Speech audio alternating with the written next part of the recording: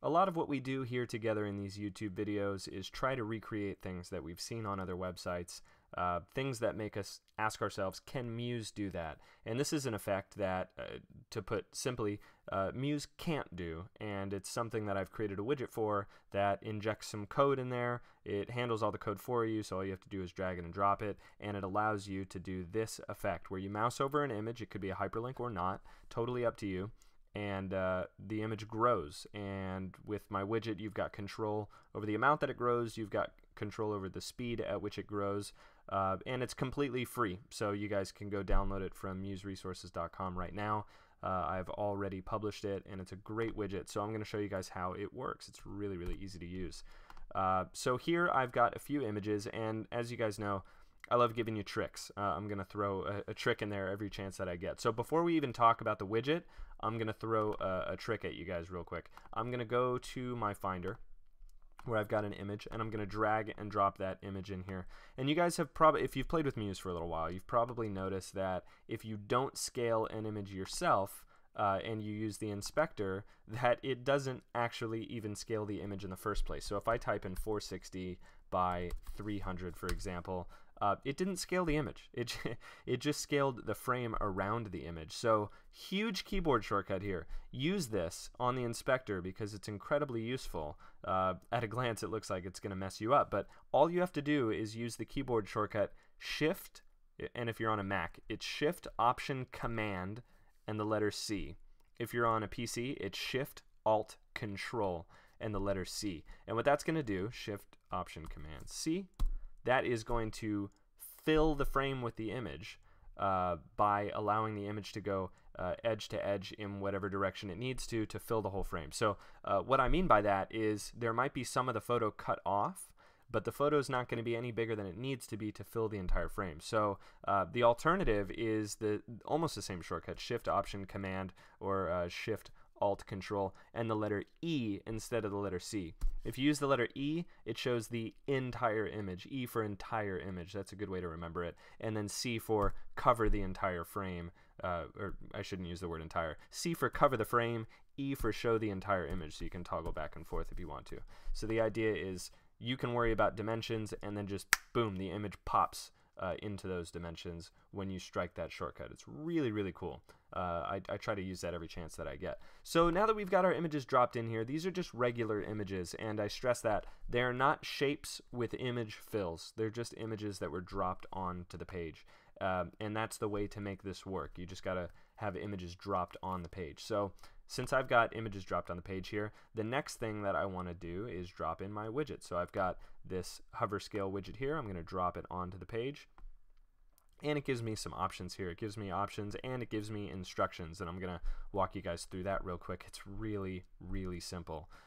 So first we can start with our zoom duration in seconds. I'm gonna slow this down. I'm gonna do 2 seconds instead of 4 seconds.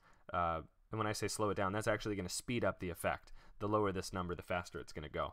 And then the zoom multiplier, 1.2, I'm going to go up to 1.3. I'm just trying to make this more drastic so it's easier to see when I preview it.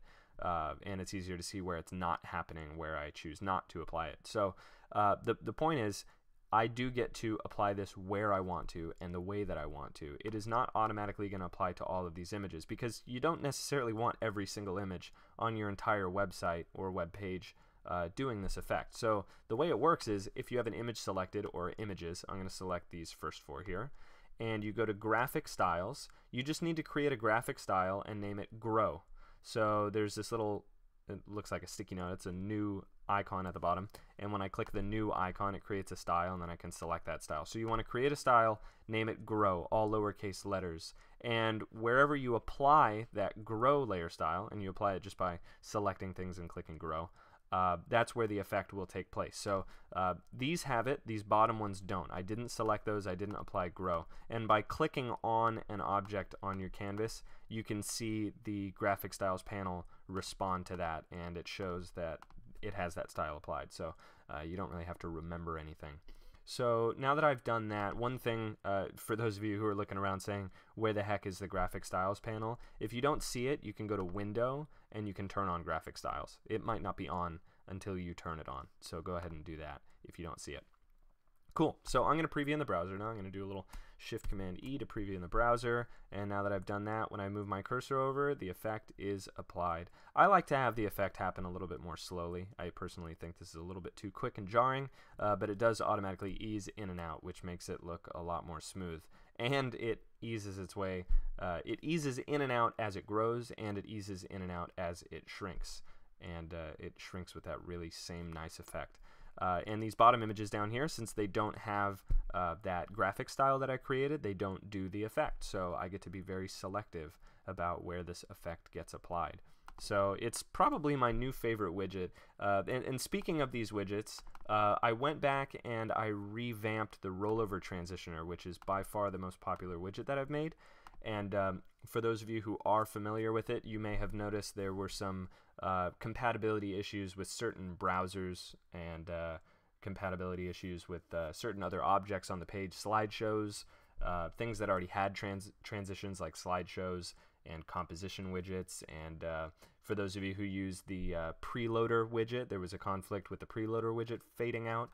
All of that stuff has been fixed. So the rollover transitioner got a big update. So also I added an option in here to apply to only hyperlinked to apply to only hyperlinked objects instead of automatically applying to all objects. And you also now have the option of disabling image transitions.